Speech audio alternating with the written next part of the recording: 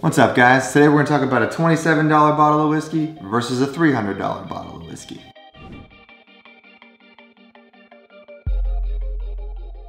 Hey guys, welcome back to Gent's Lounge. I'm George. Thank you guys so much for watching. If you have not hit that subscribe button yet, hit that right now. Ding that little bell icon so you get notified every time we release a new video. So today we're switching gears from fashion and we're moving to whiskey and talking about what makes a whiskey worth it. Now, all these whiskeys are very, very good whiskeys, but they're all at very, very different price points. So we have $27, $75, and about $300. So first of all, I'm going to tell you what makes a whiskey more expensive than others and what you're paying for that kind of raises the price on things. So first of all, where the whiskey is from. If you're in the country that the whiskey is produced in, chances are it's going to be a lot cheaper. So if you're in America and you're drinking bourbon, honestly, the closer you are to Kentucky and Tennessee, the cheaper the bourbon is going to be. But basically, the further away from where it's from, the more expensive the price is going to be because it's got to come overseas. Obviously, Scotland's got to come across the water. Japanese whiskey's got to come from Japan, and that's just going to make things a little bit more expensive. So number two, generally the longer a whiskey is aged, the more expensive it's going to be. One, because it's spending more time in a barrel, in a warehouse, taking up space, costing the manufacturer more money to hold it for that long. And two, because whiskey evaporates every year with the heat and the, just kind of being in the barrel, it's porous. So you lose a little bit, which is called the angel share every year. So you get less and less whiskey the longer you age it, therefore making it more expensive. Number three on the list is the ingredients used, which is pretty much, if you're thinking in fashion terms, like the quality of the leather or, the manufacturing process. And this is a little tougher to determine. I mean, you can, unless you go to the distillery and see what they're doing firsthand and know where they're sourcing their grains from, it's a little tough to tell. But I mean, a lot of these brands tell a good story and tell you kind of where they're sourcing their grains from, why they're better.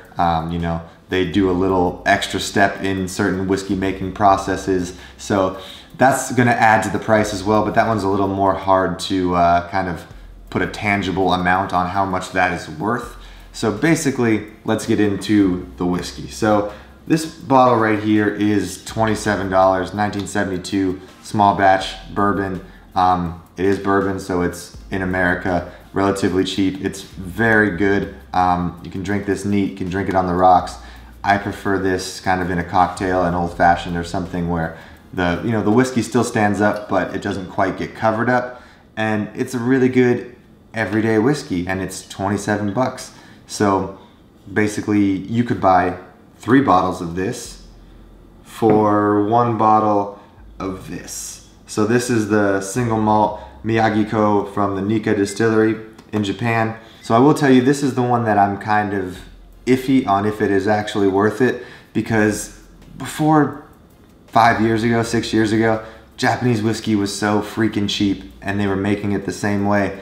And then someone found it and discovered it was actually really freaking good, and then they jacked up the price. So I have a bottle of Yamazaki 12 that I bought for Blake's birthday 5 years ago when I first met him, and I paid 60 bucks for that bottle. And now that bottle is like 120, 130 if you can find it. And I don't know, because I knew what I paid for it before. They didn't change anything. Does that make it more worth it because it's more exclusive?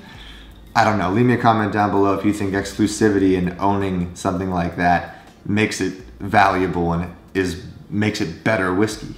I don't think it does. So this one is really good. It is also a very good entry to Japanese whiskey at 75 bucks, and highly recommend it if you have the funds. But probably there's much better whiskey with less hype behind it for less money.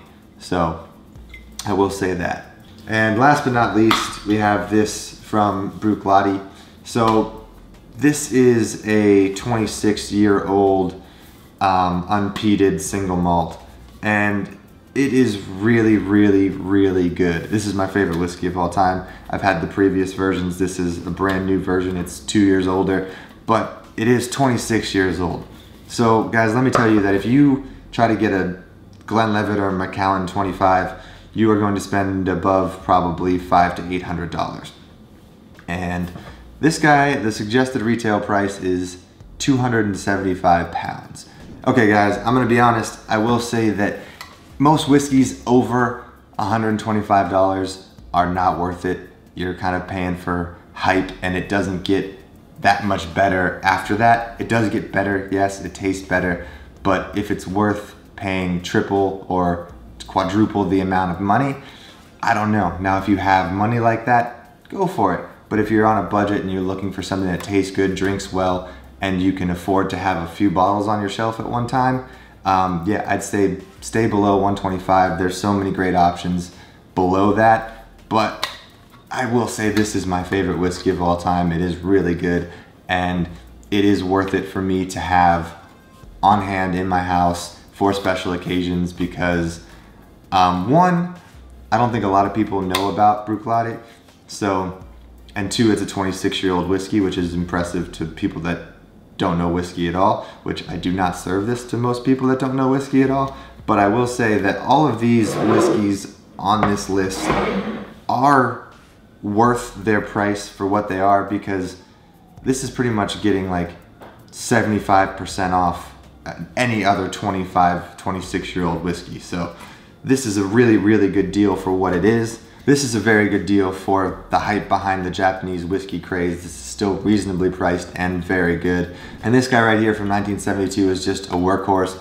You don't feel bad mixing it in a cocktail, and you can drink it neat or on the rocks and still enjoy it. So I think that's what really makes a good whiskey, is something, you know, you can afford to drink and you want to drink, and that's really all that matters, guys. All right, guys, so that pretty much wraps up the video.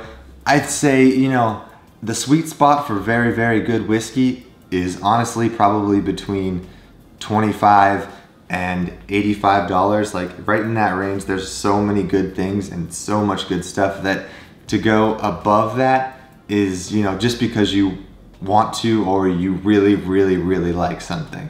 You know, it does get better, but I don't know if it gets exponentially better after that point.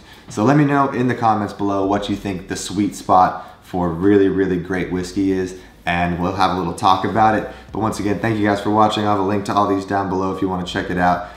Thanks to Bruichladdich 1972 and Nika Whiskey for, you know, having this on my bar and making really, really good stuff. Once again, thanks for watching. Be sure to subscribe, like this video, and ding that little bell icon so you get notified every time I release a new video. Cheers, guys.